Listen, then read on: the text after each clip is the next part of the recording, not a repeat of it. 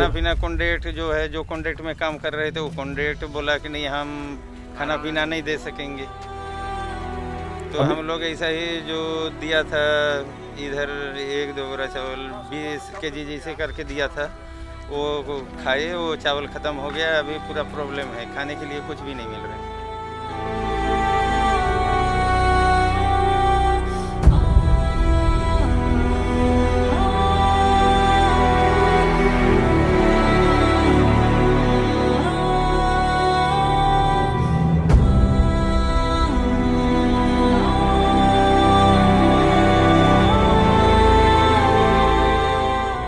Time में sir हम लोग को इधर आए तो मतलब खाने पीने का बहुत प्रॉब्लम हो गया।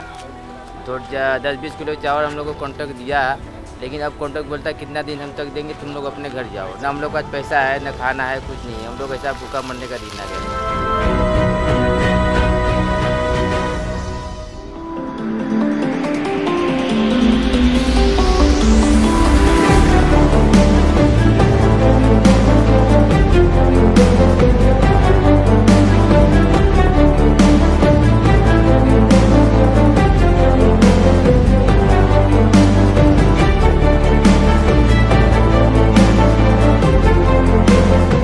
Now we have started to give out the food for the people, the migrants who are ready to leave back to their hometowns, and almost all of them will be traveling for the next 2 days, for at least over 1,000 kilometers by train.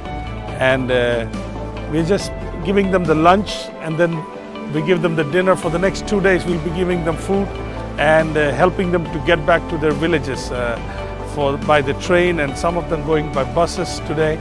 And thank you so much for making it possible that these poor migrant workers can go back home safely.